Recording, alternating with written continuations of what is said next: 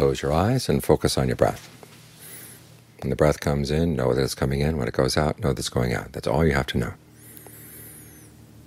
As for any other thoughts that may come through the mind right now, just let them go. Let them pass by. You don't have to chase them away, and you don't have to pull them in. They're going to be there, but you're going to be right here with your breath. The mind needs a place to settle down like that if it's going to have any well-being at all. We're going to have a lot of activities today for the ordination, and the trip there and the trip back. So it's good to have a good solid center inside, so your mind doesn't get frazzled by all the activity. And you keep in mind what this is all about. We're all here for the purpose of training the mind. We're celebrating the fact that one among us has decided to devote his life to this as his central concern. And that's something worthy of celebration. There are very few people who think this way. But it's an example for all of us that whether we devote our lives this way or not, it's an important skill that everyone should master, is how to train your mind so that it doesn't become its own enemy, doesn't become a traitor to its own desires for happiness. You can make up your mind you want to do something good, and all of a sudden you find yourself off doing something else. Or there's something you want to avoid, it's a bad habit you have, and you make up your mind you're never going to do it again, and the next day you find yourself back at it again. That's when the mind is a traitor. And so we have to learn how to straighten things out inside. And the first step is just to get everything calmed down a bit, so you can have a sense of your awareness right here.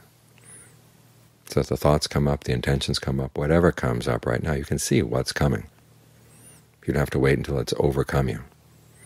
It's like seeing far down the road. Something bad is coming, you know to get out of the way. You don't just sit in the road and let things run over you. You stand to the side and watch.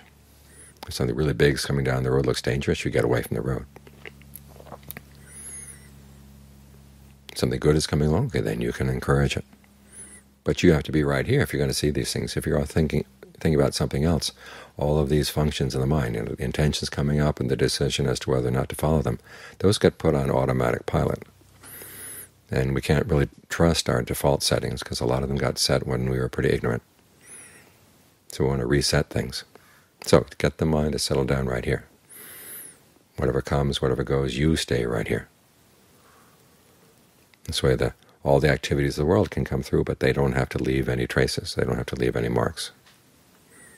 And if there's something good that you can encourage, you encourage it. If it's something you want to put an end to, you can put an end to it, because you're in a much better position to handle these things. So try to develop the skill of being mindful to stay with the breath and being alert to make sure that you really are here. And then you can add a little bit of your own discernment to figure out what kind of breathing feels good, because the more nourishing the breathing feels for the body, the more likely you're going to be wanted to stay. So stay right here and develop these qualities of mind, because they'll help you in all kinds of circumstances. Whether you're sitting here with your eyes closed or out dealing with other people, when you're home, when you're in a hospital, wherever you might be, you find that these qualities are really helpful for making sure that the mind doesn't turn traitor, and that it actually thinks and acts and speaks in ways that are conducive to happiness.